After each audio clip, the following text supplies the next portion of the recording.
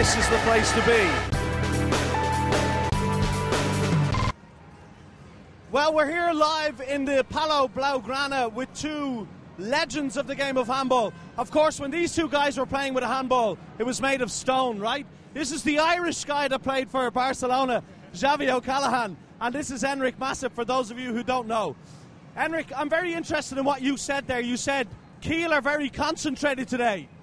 Yes, always is a very difficult match with us because Kiel is a very good team.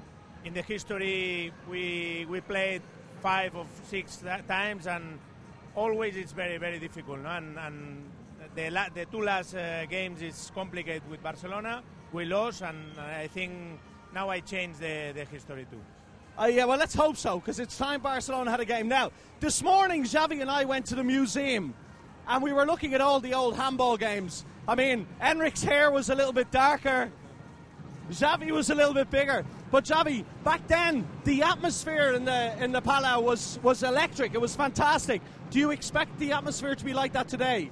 We hope so. We will see what happens because we have a lot of all-season sold tickets. But I have the feeling that it will be a very nice atmosphere today. There will be pressure, and public will be supporting very much our team. Okay, now, I think a lot of people want to know, what's the future for Barcelona? You're both ex-players for Barcelona. You have a lot of passion for the club, and you're both still working. So what are the plans for the future, Enric? We worked with the young players. 4 years ago, we're beginning a very good business plan for the base. And I think in the next 2 or 3 years, we up to 3-4 players, young players in the team. Normally, we prefer work with 2 or 3 best players in the world, and another with the problems economic, not normal. We work with the young, and we work in home. And what a coach! Andrei Shepkin is coaching. I mean, the guy's won I don't know how many Champions Leagues. That's amazing for young players, Xavi. Yeah, that's perfect. He has a lot of experience. He knows very well the game, and he is teaching the young players, trying to improve them, and we will see in the future if we are able to